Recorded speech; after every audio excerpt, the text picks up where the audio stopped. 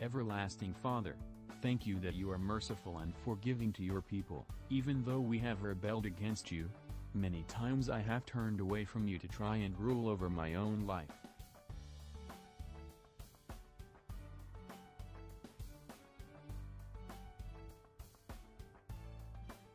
I have sinned in thought, word and deed, but your mercy is greater than my sin.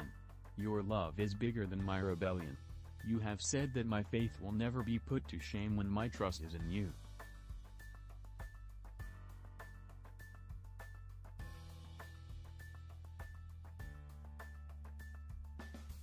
Forgive me, Lord, and guide my words, thoughts and deeds today, that I may live in a way that glorifies you. Through Jesus Christ, our Lord. Amen.